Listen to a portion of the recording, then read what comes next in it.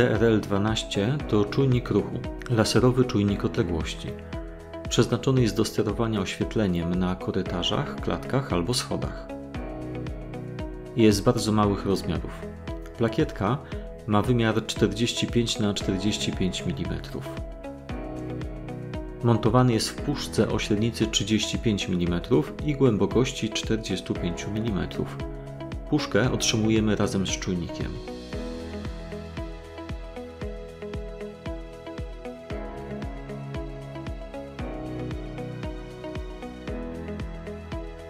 Zasilany jest napięciem od 9 do 27 V prądu stałego. Ten szeroki zakres napięć sprawia, że może współpracować prawie ze wszystkimi niskonapięciowymi lampkami. Większość zasilana jest napięciami 10, 12 lub 24 V. Czujnik można obciążyć do 50 W. To jest około 4 A przy napięciu 12 V prądu stałego. W przypadku sterowania większym obciążeniem należy zastosować wzmacniacze sygnału, np. LED AMP 1P, montaż w puszce instalacyjnej Fi 60 lub LED AMP 1D, montaż na szynie DIN, albo przekaźnik elektromagnetyczny, np. wykonanie do puszki Fi 60 o oznaczeniu PP1P lub odpowiednik na szynę DIN PK1P. Z tyłu obudowy czujnika podłączamy zasilanie oraz znajduje się wyjście sterujące obwodem oświetleniowym.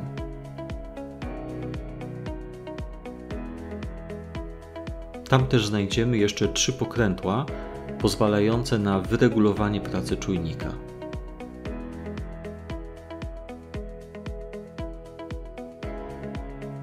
Pierwsze pokrętło to TIME. Regulujemy nim czas podtrzymania załączenia światła w zakresie od 0 do 10 minut. Światło włączy się w momencie wykrycia obecności w strefie detekcji.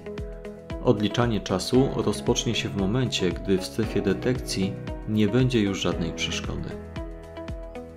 Ustawienie pokrętła na minimum wprowadza tryb pracy załącz-wyłącz.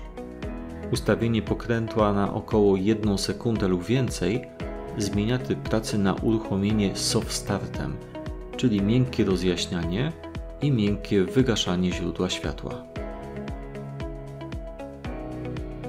Drugie pokrętło to LUX. Nastawa poziomu jasności w zakresie od 2 do 500 luksów. Jeżeli natężenie światła będzie niższe niż wartość ustawiona pokrętłem, to w przypadku wykrycia ruchu w strefie detekcji nastąpi załączenie światła. Trzecie pokrętło to DIST. Ustawienie zakresu detekcji czujnika. Zasięg działania. Regulacja w zakresie od 10 cm do 2 m. Pojawienie się przeszkody w odległości mniejszej niż wartość ustawiona pokrętłem spowoduje załączenie oświetlenia, jeżeli spełniony jest jednocześnie warunek natężenia oświetlenia, czyli nie jest zbyt widno. Sprawdźmy, jak działa ten czujnik. Czujnik uruchomiony. Podłączyłem do niego 2 oprawki schodowe, które będą nam sygnalizować działanie czujnika. Wiązka lasera jest dla nas niewidoczna.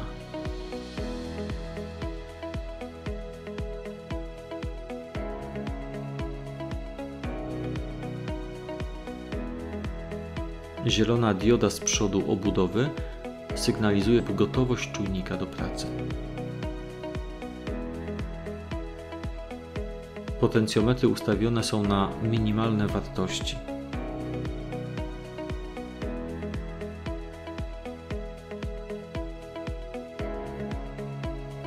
Przecinam strefę działania czujnika. Brak reakcji na wyjściu. Lampki się nie zaświeciły. Brak reakcji wynika z tego, że jest widno. Mam duże natężenie światła, więc czujnik zachowuje się poprawnie, nie włączając oświetlenia. Zmieniam parametr na większy.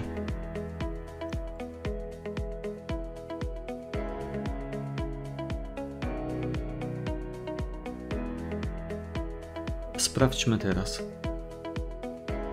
Czujnik uruchomił oświetlenie. Po usunięciu przeszkody obwód oświetleniowy się wyłącza. Zasięg działania czujnika w pozycji minimum to około 10 cm.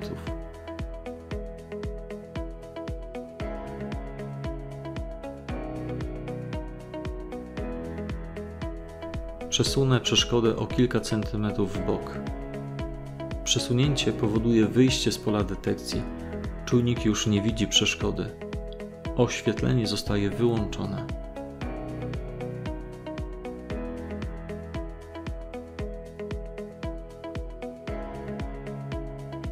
Zwiększam dystans.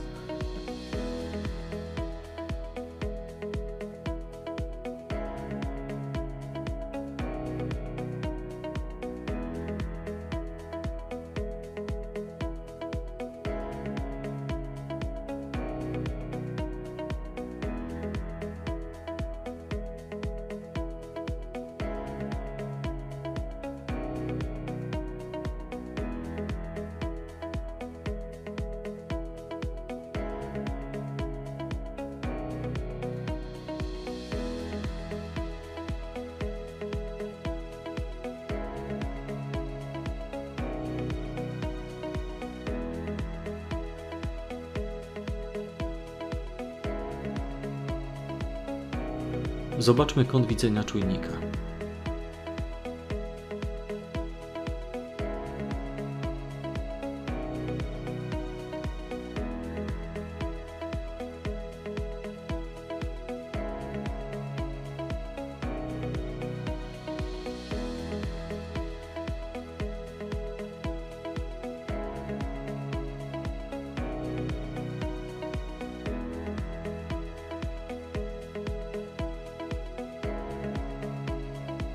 W pozycji minimum czujnik DRL-12 załączy i wyłączy światło. Zwiększam czas załączenia.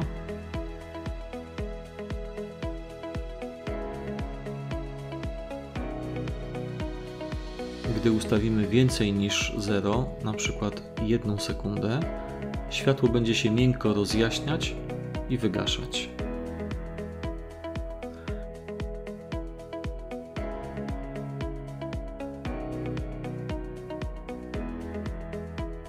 Jeżeli dołożymy do tego czujnika automat AS225, jest to kaskadowy sterownik oświetlenia, możemy uzyskać efekt kaskadowego włączenia światła. Każdy kolejny punkt załączy się na przykład z 1-sekundowym opóźnieniem. Uzyskamy w ten sposób efekt tzw. płynącego światła, czy też fali. Aby uzyskać ten efekt, trzeba do każdego punktu, który ma się włączyć, zastosować jeden sterownik AS225. Tym sterownikiem zajmiemy się w jednym z kolejnych filmów. Czujnik DRL-12 to urządzenie, które doskonale sprawdza się do załączania obwodów oświetleniowych, np. na otwartych schodach, gdzie istotne jest, aby czujnik wykrył obecność tylko na schodach i ignorował wszystko, co się dzieje poza nimi. Podsumujmy funkcję czujnika. Zasięg działania detekcji jest regulowany w przedziale od 10 cm do 2 metrów. Czujnik jasności zapobiega załączeniu światła w ciągu dnia. Regulowany czas podtrzymania załączenia światła i możliwość bezpośredniego sterowania obwodów oświetleniowych. Zasilany jest napięciem od 9 do 27 V prądu stałego. Funkcja Soft Start. Miękkie załączanie i wyłączanie sterowanych obwodów oświetleniowych. Oraz możliwość wyzwalania sterowników kaskadowych AS225. I wreszcie niewielkie rozmiary. Montaż w puszce FI35. Więcej informacji na temat urządzenia na naszej stronie fif.com.pl.